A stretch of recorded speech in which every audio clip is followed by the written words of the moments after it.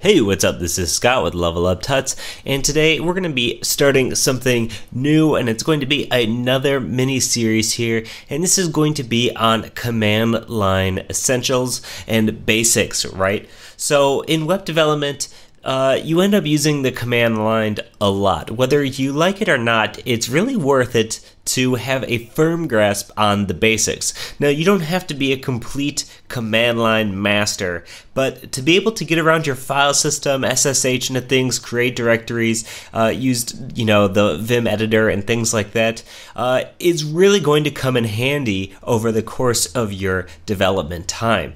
So, what we were planning on doing with this course is we plan on taking it very slow and showing you how, basically the commands that you'll need to get around with command line. And it's, like I said, it's not going to be too advanced or too crazy, so if you've never used command line or you've used just a little bit, or you're looking to, firm up your knowledge of command line, then feel free to tune into all or as many of these videos as you would like.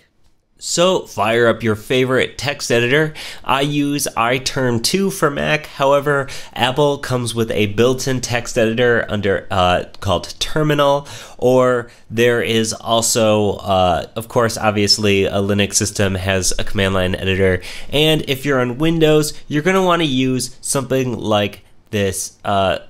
I actually don't know how to pronounce this, but Cygwin, maybe Cygwin, I don't know. If you know the pronunciation, feel free to enlighten me. I'd be happy to know, because this is going to be the closest thing to using Bash on a Linux or Unix system. So check it out. I'll post the link to this in the comments, and we can get started.